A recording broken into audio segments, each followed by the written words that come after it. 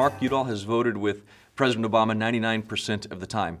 I just wish that 1% had been a vote against Obamacare.